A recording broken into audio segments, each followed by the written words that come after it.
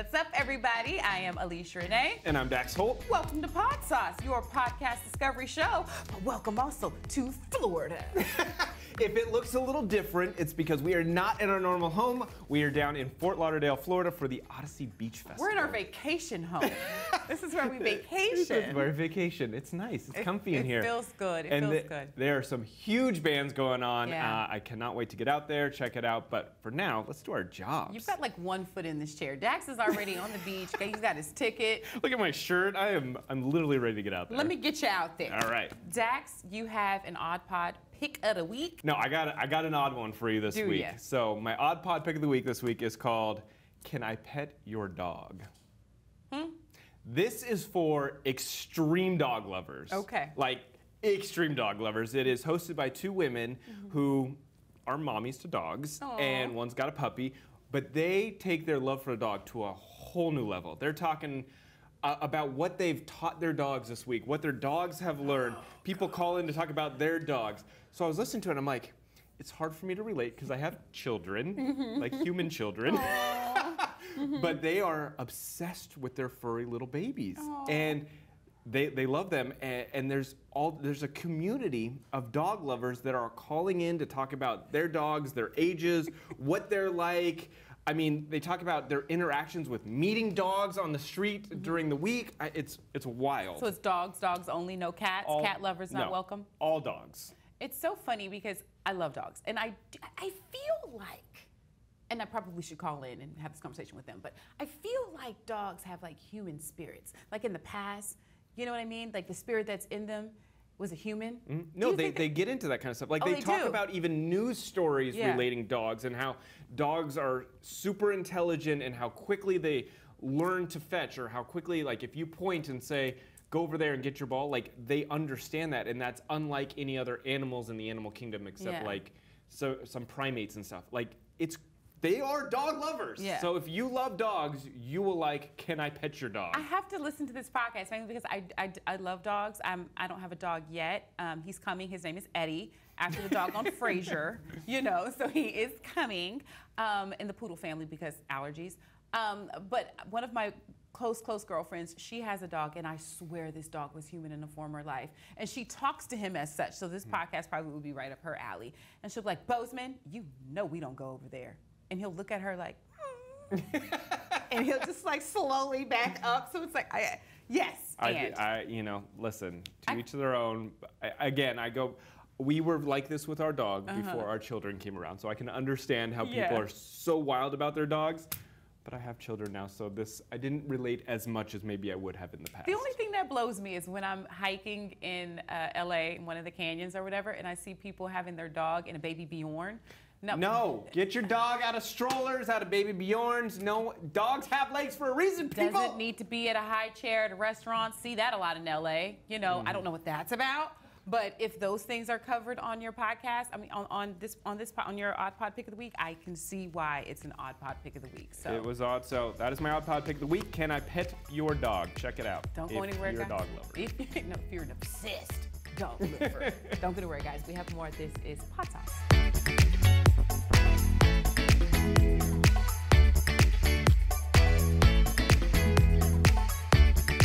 All right, welcome back to Podsauce. It's that time of the day. Yes, and you're most Alesha's welcome. better be bringing the heat for your pick. Get off me. Get off me. Get off me now. Listen, I remember I've got quite a few points racked up You so got far. 1. You legit have like no 2. 101. 2. Let's see what you bring in today. I'm actually really excited about my podcast. Now, lately, if you guys have taken notice, my podcasts have like circled around mental health, finances, things that interest me, right? I'm in these murky streets of the dating space. My God, these waters are dark and dreary. And there's a podcast that speaks to us single people out there, or just us dating people out there, called You Up? That's it? Just You Up? You Up? Anybody? And I died just at the title alone, as I am right now, about to tear up from crying, because who hasn't received that text message? And I know exactly, it just set the perfect tone. 2 comedians hosted. It's from Betches Media. Yeah. Betches just sets the atmosphere. But it covers everything, and you guys clearly love it. I'm behind the curve because it has over 12,000 comments alone. Oh, wow. 4.8 out of 5, scored.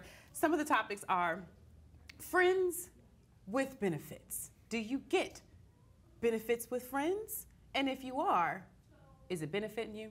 Because it's not, deep. And it doesn't. Do I really need stuff back from my ex? Yes, you do. Because I'm from Louisiana. We believe in voodoo, and I don't have time for you to put witchery all over my things. Give me my things back. They do. Who's putting witchery on your old clothes? But they talk about these things. Nobody's putting witchery on your stuff. You would be surprised. Okay? You would be surprised. Dating apps, pros and cons, get off of them. Too many. They did talk very briefly about that, but there was like this point in time. You've been out of this game for eternity, so you know nothing about that. I would be such a failure at this point in my life. But they covered at one point how, you would just keep hearing about people getting they would turn up missing on Tinder. You know what I mean? Like from these dates. So they cover some of the heavy topics, but they do it with comedy. Mm-hmm. It's a beautifully funny podcast. About the do's and don'ts of dating, different levels of dating, different things that we've, just encountered within dating, like the pros and cons of online dating, what Tinder is about now, right? So back then, it was really dangerous and you kind of had to be careful, but it's pretty much understood. If you met somebody on Tinder, you're just there to DTF. Is that clear? Down to text? I said DTF, not... Down to find someone? Yeah. Works for me. Down to find somebody. Works for me. Again, over 12,000 comments, 4.8 out of 5. Get into it. You up? You up? That's my podcast pick of the week. Good pick. All right, Leash. I'll give you a point. You should. But I don't personally need it, but I will give you a point because I feel like there's a lot of people that will greatly benefit from the podcast. You got single friends out there. I do. Do you?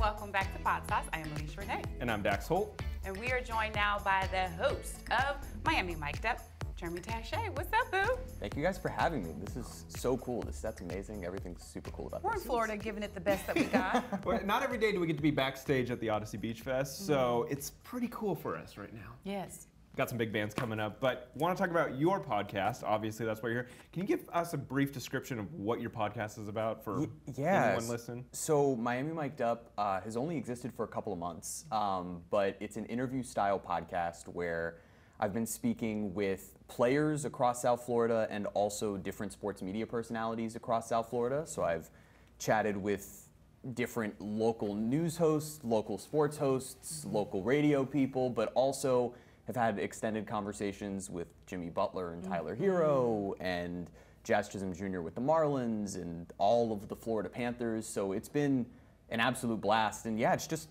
one-on-one conversations, anywhere from 20 minutes to an hour, just however long they'll give me. That's actually the podcast that I listen to, the one with Jimmy Butler. We'll get into the bones of that. Why do we always listen to the same episodes? We have to start texting one another because this is ridiculous. At this point, especially when it comes to like horror podcasts, because neither one of us do demons around these parts. Neither do I. Yeah. So 9 times out of 10, we end up listening to the same epi. But what I really love about your podcast, outside of getting into the bones of the Jimmy Butler, because we'll do that later, is that you start your podcast off with such a beautiful question. Now you're taking my questions Not too. my problem. I got it written down. I got it written down. We're the same person. Figure it out, sir. But you always ask them, outside of whatever it is that they do, if they're an athlete, obviously their job is in sports or a journalist or whatever. Right.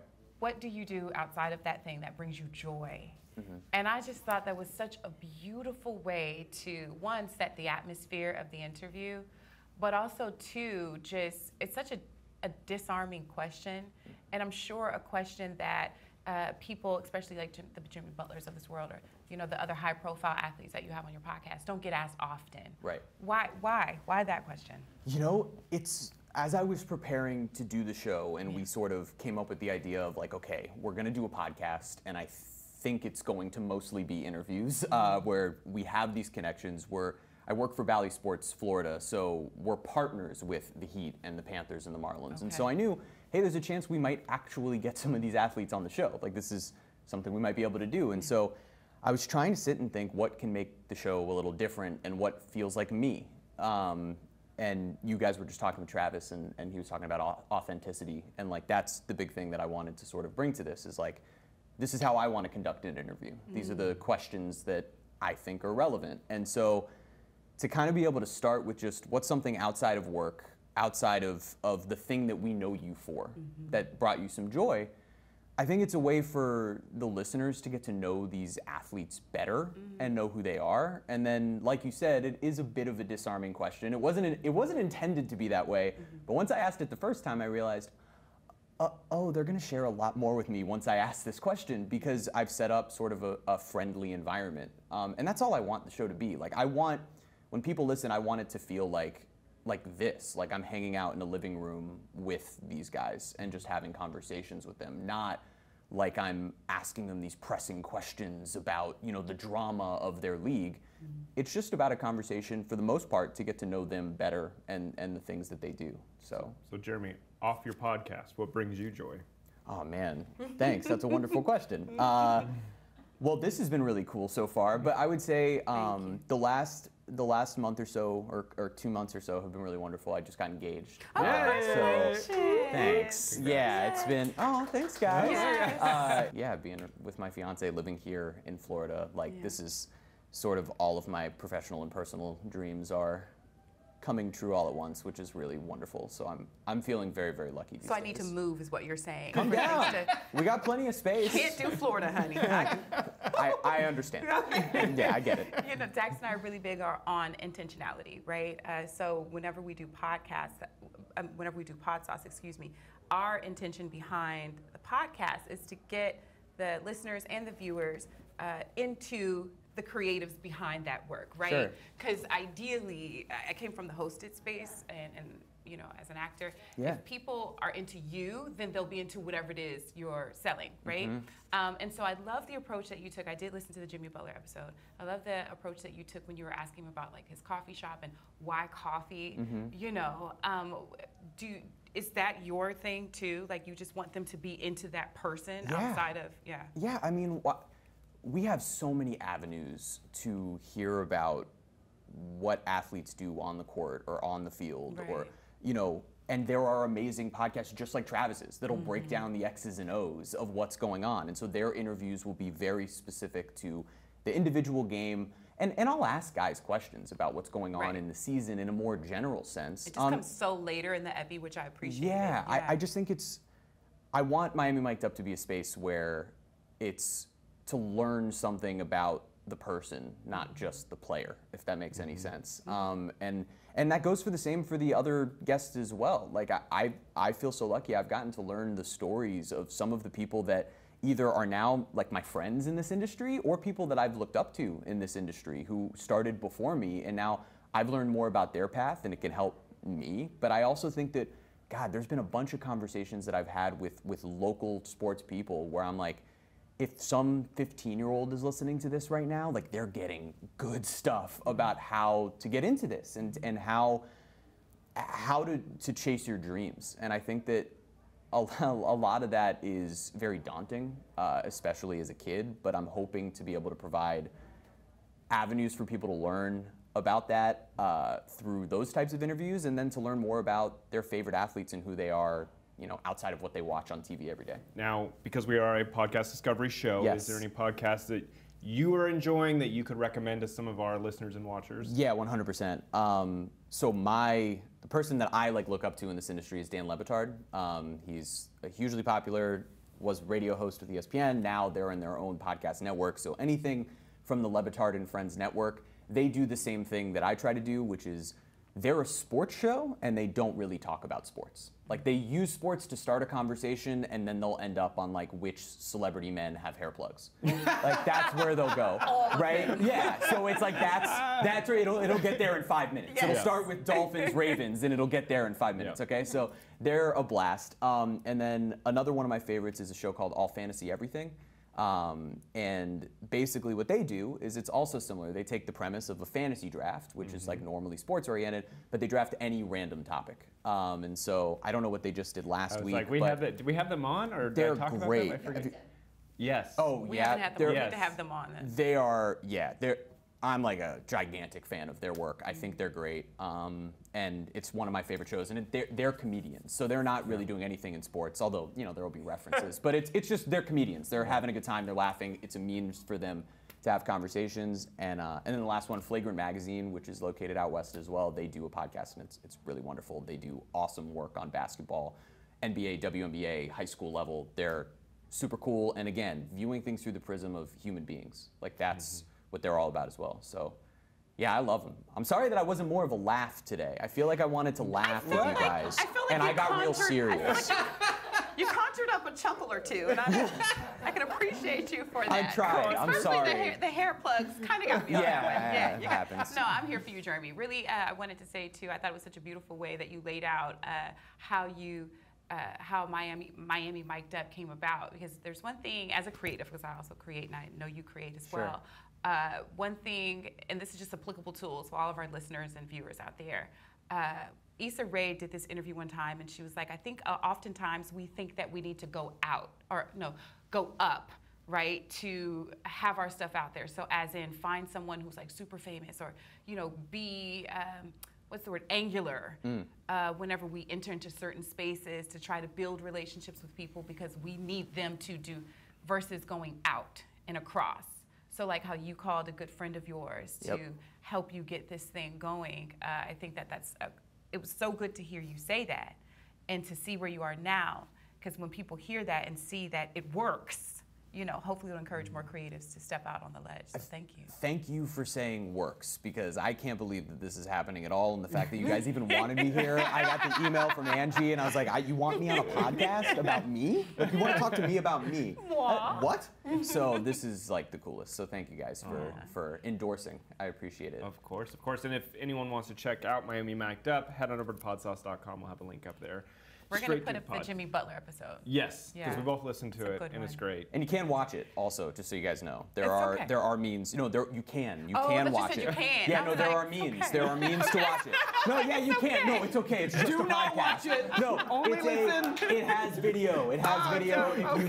If you go on my Twitter, you can find all the video of our most recent ones. But there's also BallySports.com or on the Bally Sports app. What's your Twitter? My Twitter is at Jeremy Taché. I know that's right. Didn't he look right down the lens of the I'm right not mad at you guys Jeremy, thank you so much. Guys, don't go anywhere. We have more coming up. This is Podsauce.